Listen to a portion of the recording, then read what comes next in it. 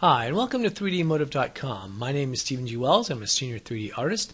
In this series, we're going to take a look at creating this really odd-looking creature from the Lovecraft pantheon. It's called an elder thing. We're going to first look at the original sketch that we'll work from, and we'll review some of the photographs that we're going to use as a basis for some ideas.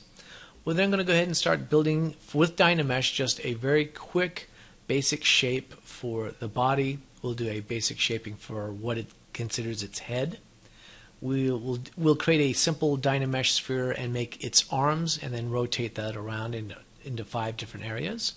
We're then going to create a tentacle that we'll use as the basic foot for this particular creature.